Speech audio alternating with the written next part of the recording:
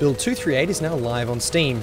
This is our 11th update since launch and is focused on fixing bugs, improving performance and making tweaks to gameplay. A bigger, content-focused update will arrive in late February. First up, games will now not start until both sides have commanders. This prevents one team being stomped after taking the time to select a leader. The shotgun has been reworked significantly. The weapon now fires 17 pellets per round instead of 10, each doing 11 damage down from 17.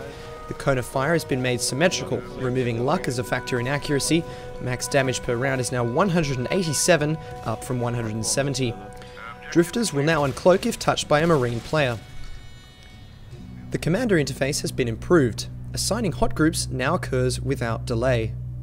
You may now select enemy units and see information about them in the context box. The maximum number of hot groups has been increased to 9. When a member of a hot group is attacked, that group flashes red.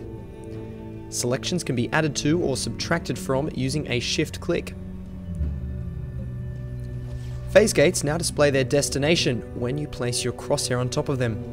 And your map will now display links between phase gates so you can plan routes. Vale has received some balance tweaks. The small ventilation shafts in topographical have been sealed.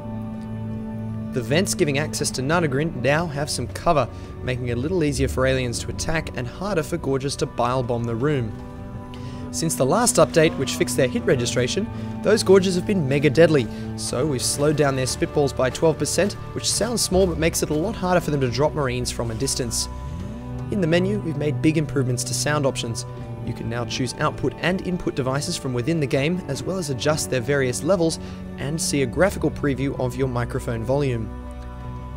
That's not it for the contents of Build 238. Head on over to the brand new unknownworlds.com to see more. There's a shiny new blog, new forums and new design all waiting for you.